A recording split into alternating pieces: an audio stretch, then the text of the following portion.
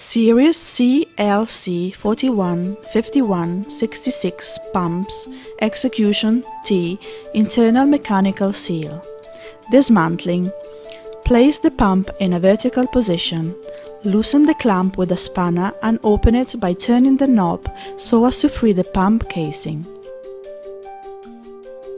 Remove the pump casing and clamp.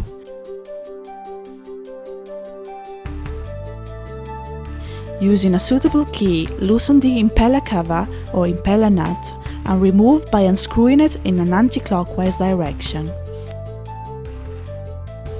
Slide the impeller off the shaft.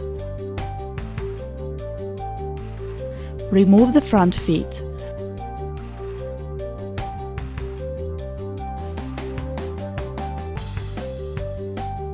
Rear foot and support bracket with a spanner.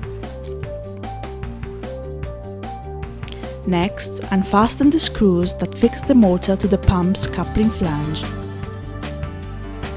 Remove the key from the shaft. Using two screwdrivers, slide off the rotary ring of the mechanical seal located inside the casing cover. Detach the pump block from the motor by removing the O-ring from this outside of the casing cover and the stationary ring of the mechanical seal from the inside.